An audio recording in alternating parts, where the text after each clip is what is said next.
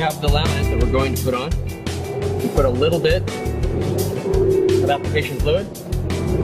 You don't want to put too much. You don't need too much.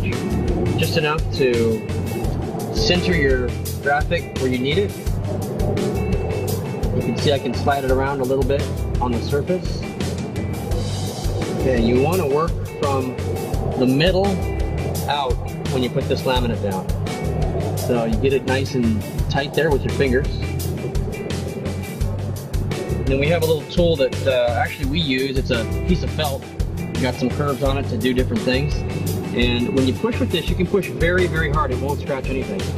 Okay, so to get the air bubbles and the liquid that you put on there out, you do have to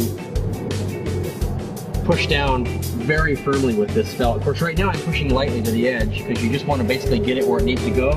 Now what we're going to do is to take up those bubbles that you see, the excess vinyl that you see there. We're going to use heat, and when I hit it with the heat, you're going to see what happens to those. They shrink a bit, see? You don't want to use too much heat, just enough, maybe 300 degrees or so, and then you lay it down. And as you lay it down, you're going to see the air bubbles coming out, and also that it lays down nice and flat. So you do one side at a time. Water comes out, vinyl lays down. Okay. You know when you put enough heat on it, when you see it shrink slightly. Now, if for some reason you get a section like this that doesn't want to behave real well, you can still, you have the liquid inside, you can still slide it through, see? Slide it around a little bit. So you just don't want to press down with having it wrinkled, because you can actually press a wrinkle together in this. It's too late, you actually have to put a new piece on there. Okay? So each one of these takes, like I said in the beginning of the video, about 2 minutes or so to put down. Just watch as we finish the rest of this.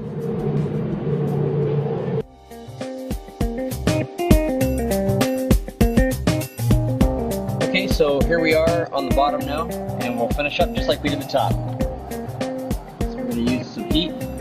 See the vinyl shrink a bit.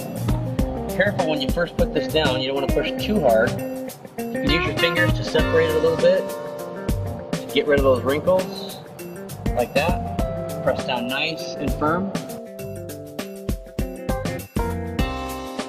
On this side.